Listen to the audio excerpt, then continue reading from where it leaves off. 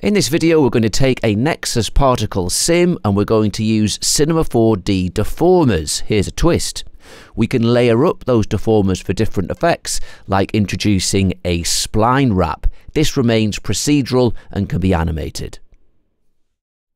In our scene then, we have an X-Particles emitter with this NX turbulence, and what we're going to do is we're going to deform these particles, and what we want is a thin ribbon of particles, so we don't really want this y-axis movement with our turbulence. So let's make a couple of changes. First of all, we're going to put our noise type in the turbulence onto my favourite Voronoi. Let's put the strength on maybe 40, so quite strong.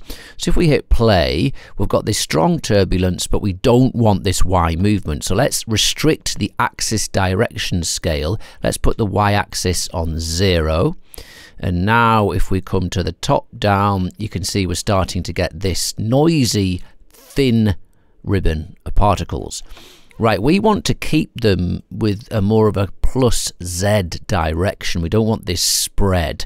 So we're going to use an attractor to do that. Let's go to Insidium, X-Particles, Nexus, Attractor. Here's our attractor target. Let's put it something like this. And in our attractor, we're going to have it in velocity type. Let's leave the force as it is for now. We'll put the acceleration down to say 10, speed limit on about 400.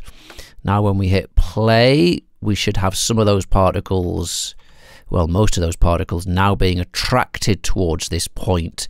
So you see we're not getting that really wide spread, which is what we were trying to avoid. Maybe increase the force of that up to maybe 50. Alright, so that's looking good.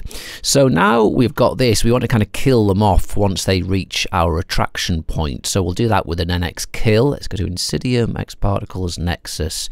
Let's bring in a kill, and we'll just use this simple bounding box. We'll say when they're out inside the bounding box, they should die. So volume inside bounds.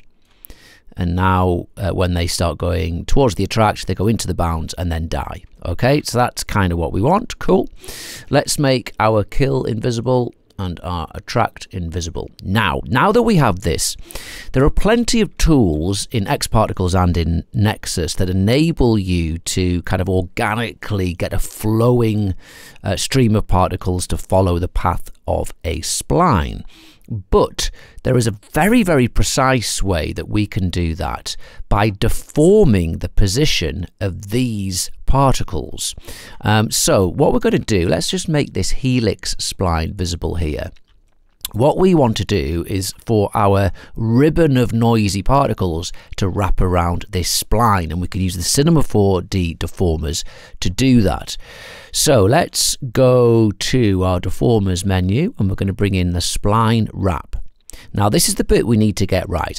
When I make my spline wrap a child of the emitter, it automatically sizes it, look, to the exact size of that emitter.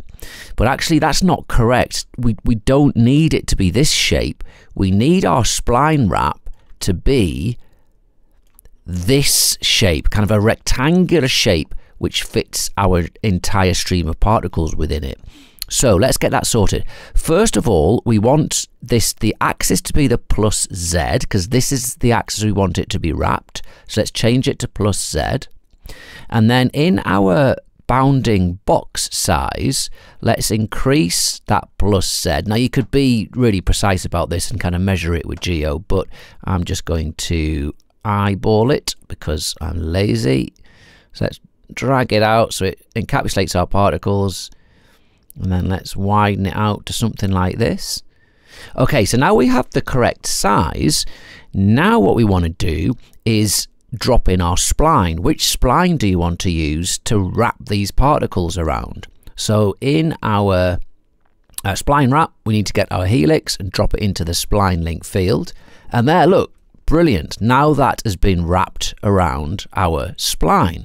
And if we make the spline wrap invisible to hide that interface, now we have got this stream of particles which is really precisely wrapping around that spline. And sometimes if you need it to be this exact, or you need to set something like this up very quickly. This kind of cheaty way of deforming our particles along the path of a spline is a pretty cool way to go. And what's nice about it is you can animate the spline itself, and it will obviously kind of update. So you increase the start radius, look, you can make changes. We could have the end angle so there was more swirls.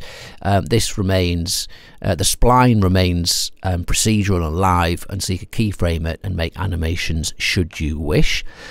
Let's just do one more thing here. We'll just take that spline wrap out for now and go back to our particle stream. Let's add a different one. So let's say we want them to go wrap around our spline, but we also want them to kind of twist around itself as well. So we can do that with another modifier. Let's go to our modifiers list, and we want a twist. Now this twist, if you see, the interface is saying it's twisting this way around the y-axis, look. And that is not going to work for us. So what I'm going to do is I'm going to go to my coordinates, and we're going to make the pitch 90 degrees. Now that's actually going the wrong way. Look, it's on the right axis now, but it's going away from the particles. So let's put minus 90. There we go. Perfect. And now if we put this twist as a child of our emitter, and we move it again to the center of our particles, and then you can see, look, as we're twisting, it's twisting those particles now, but the bounding box isn't big enough. So let's go to our twist object tab, and we need to increase this Y bounding box so it encapsulates our particles fully, something like that.